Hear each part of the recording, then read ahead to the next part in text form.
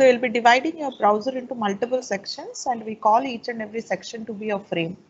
So how you will be creating frames, Sunday? So you'll be creating frames by using a tag which is called as the frame set tag. So this is the frame set tag which need to be the outermost tag.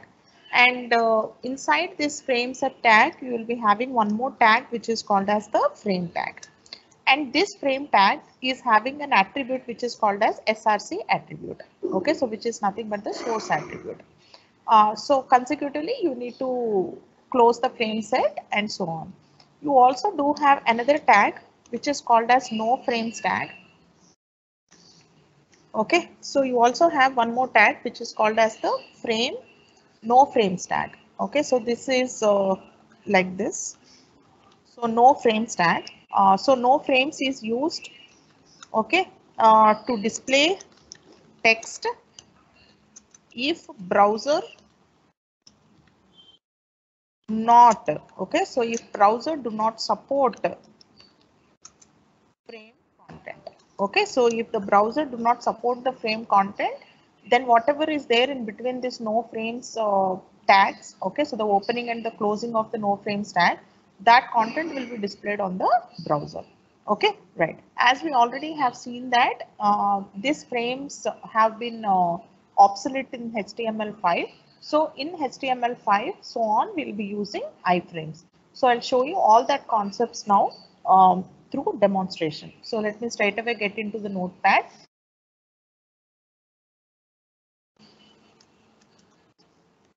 Okay, so I'll be creating the frames. So to create the frames, I don't need to do it in the body tag and all that. I simply just need to do it in after HTML. So I'll be using the tag which is called as the frame set tag. Now, if you want to create vertical frames, okay, so if you want to divide the browser into vertical sections, you will be using the calls attribute. Okay, if you want to divide it horizontally, then you will be using the rows attribute. If you want to make horizontal frames, so what you will be doing, you will be using the rows attribute. Okay, and if you want to make vertical frames, then you will be using the calls attribute. Okay, right. So I'll be making vertical sections. So I'm using calls. So calls is equal to, now it depends. Okay, so this is like, you know, name and value, right? So what should be the value? So if you imagine your entire web page to be of 100%, you can divide them. So say for example, you want 3 sections, you will be making them like, if you want equal 3 sections, then you will be dividing this 100 by 3. Okay, so if you want 2 equal sections, you will divide it by 2. So say for example, I want to make 2 equal sections. So 100%, I'm making it as 2 equal persons. So it will be 50% and 50%. Don't forget to put a comma over here. So when you do this, what will happen is you will be able to create vertical partitions of your web page. So we are making vertical sections. So that's the reason I have used the attribute which is called as calls attribute. If you want to make 3 sections, you can make 33%, 33, 33% and all that you can make. Depending on that, like you can have one section to be very small compared to the other section, or the other section can be very small compared to the other one. You can combine this vertical and horizontal partitions and what not. You can do anything. Okay, right. So this is regarding the frame set. So inside this frame set, I'm taking a frame. So I'm saying frame. So I'm giving the source. So which is src is equal to. So I need to mention the source code HTML file. Okay. So I'm saying like I'll be creating a page which is called as frame1.html. So as of now, I'm just putting this. I need to create that files later. So first I'm creating the main HTML, and then I'll be adding the sections HTMLs one after the other. So the first is like it is frame1.html. So I have taken 2 partitions, right? So I need 2 files. So the next one is like I'm saying frame src is equal to, this should be frame2.html. It needn't be, the names of the frames needn't be frame1 and frame2 and all that. I just have put frame1 and frame2 for me to easily understand like what is going into frame1 and what is going into frame2 and so on. So then I'm closing the frame set. Okay, so you need to close this frame and all that. So I'm just closing the frame set. And if you want to, okay, so if you want to, you can give this no frames. Okay, so I'm just giving the no frames, and you can just type in the content like browser do not support, or whatever you want, you can actually type in between this. Okay, so there is a tag which is called as no frames tag. So you can say no support, or the content cannot be displayed, or no content, or whatever you want. You can just type in here. Okay. So this text will be displayed. Okay. So this text will be displayed if browser do not support the frame content. Okay. Right. So what should be there at the end? So there should be a closing HTML tag. So I'm just closing it. So let me save this. Okay, well, fine.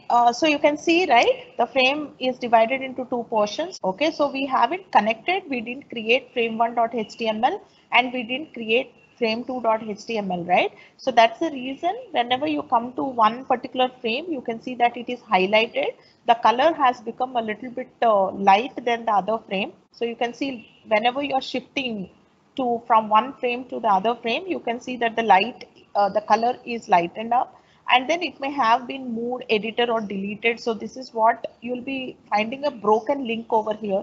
So which will read like this. It may have been moved, edited or deleted, and all that will be displayed because we haven't created frame1.html and all that. So this is how I have partitioned my web page into two sections, 50% and 50. And these are called as vertical frames. Okay, so I have created vertical frames, one after the other. So if you want to, you can actually create 3 frames as well.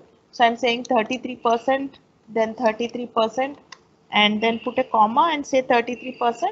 Now what will happen is I am creating a frame, I'm creating 3 frames which are of equal size. Okay, so since I haven't connected anything, it is just a blank. It is not even showing this broken link. Okay, so it's simply a partition section, that's it. Because why? Because I haven't created a frame. I didn't say frame, source and all that. So that's the reason why it just created, but it's just a partition left out for future use like. Now we'll create 2 more files. So what should be the first file? Which should be frame1.html. So what I'm doing, I'm closing this. Okay, see, this is my FR file, which I'm closing it.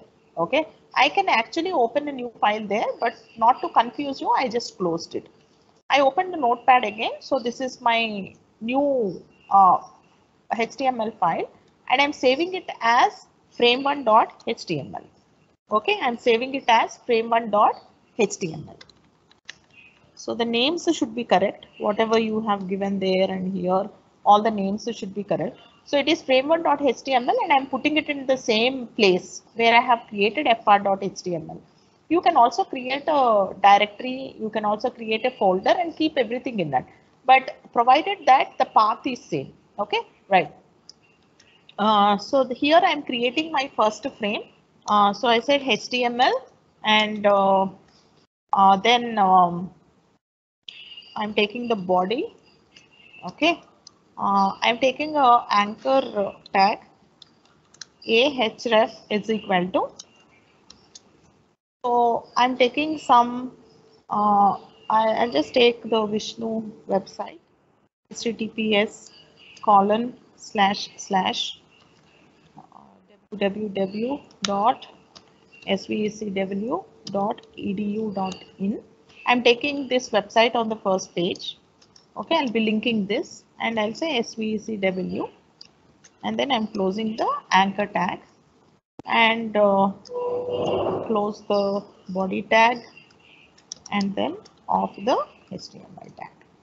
Okay, so I just have created frame 1, and I'll show you the effect of it. Okay, so just take a look at the desktop. On the desktop, you can see like I have fr.html. This is fr.html. This is frame1.html. So they both are on the same location. They are on the same path. Okay, fine. So let me refresh this, and you can see like on frame 1, I have since I have created frame1.html. So you can see what all I have put in frame 1, it appeared on this particular part section of the web page. As I click on this SVECW,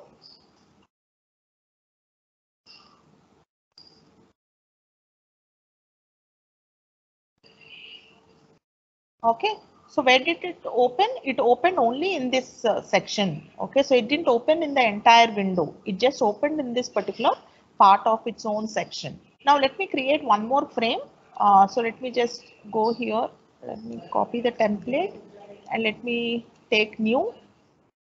Here what I'll do is I'll create another frame wherein I'll be taking some Wikipedia thing. Always be careful that the site is available, and if the site is not available, you will be getting the broken link thing. Okay, where the information will not be displayed to the user. So always make sure that it is available, because some sites, for example, they will not allow you. For example, take for example, I'll show you. So say this is Google, right? So I want to open Google, and I'll just show you what will happen if I try to open Google or link Google. Okay, so this is Google. So what is this? What should be the name of this file?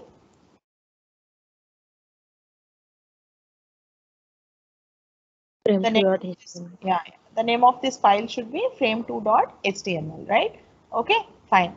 So now I'll just go on to the basic page and I'll refresh it.